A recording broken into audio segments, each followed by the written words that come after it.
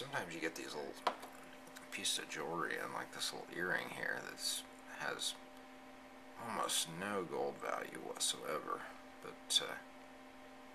is pretty heavily encrusted in diamonds, and although they're normally pretty low quality diamonds, in this case they're actually nice bright little diamonds, and can really be pretty shocking. Your return on some of these, because it's far better, ouch, than just the gold return.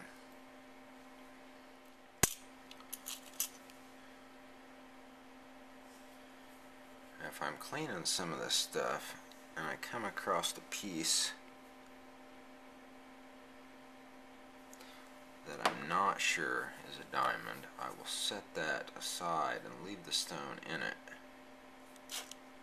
until I have had a chance to verify that it is a diamond, normally with eye and with a diamond tester.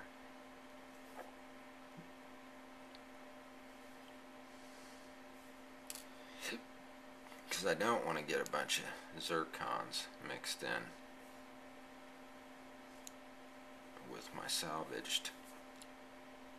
diamonds and or gemstones, because that will make them nearly unsellable. I mean, your buyer is not going to want to go through and proof out the diamonds. He's going to want to know, he or she is going to want to know what she or he is getting is the real deal. Really suffer on your returns, so you need to be able to tell people that you're trying to remarket this stuff too, that they are diamonds and not just you know,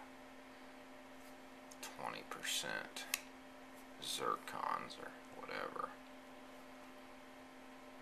I tried to do some of that, was rushing on my cleaning, so now I take special effort to keep fake stones out of the real stones and to keep damaged stones out of the real stones, and it really pays off in the return, and also helps with